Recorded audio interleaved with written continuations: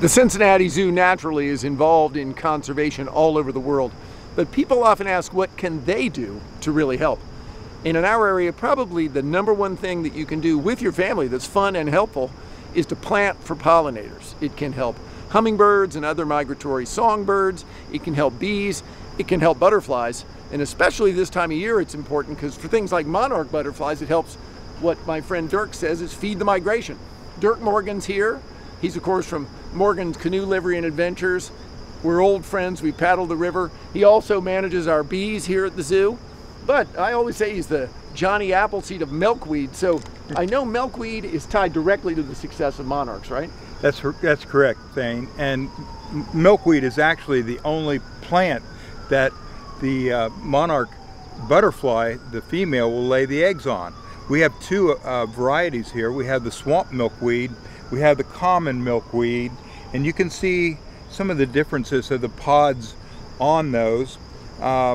Matter of fact, the female will generally only lay 1 egg per plant because a caterpillar in its lifetime, before it goes into a chrysalis, will consume an entire plant. So, and I've seen that in my yard. It's hilarious. I mean, it starts out a small caterpillar. By the time it's done, that plant's done. That's right. And not only that, but you know, it lays a pheromone on it, so other females know not to, you know, that there's already an egg on that plant. So it's a constant battle to find enough milkweed because, unfortunately, its own name kind of maligns it with a lot of people in the fact that it's called a weed when it's actually one of Ohio's natural native you know, pollinator plants, and it's very valuable, not just to monarchs, but you'll see hundreds of honeybees on it and other milkweed bugs and pollinators, wasps, and so forth. Now I've seen out near your place fields full of native milkweed, and how do all those seeds get out there? I mean, well, this is the time of year when the pods begin to ripen on the milkweed, and it's very important, particularly that we not cut before, say, the 2nd week of October. If you see milkweed and the pods are still green, that means those seeds are still developing. They cannot fly away. Once the pods are brown, you'll see that they become fluffy. Look at light, that. And we have literally hundreds. All right, so those are the actual seeds. Those are the actual seeds. That's amazing. These are from last fall. Yeah. And your horticultural team was probably not going to like me doing that, but it's our pollinator garden. We're good.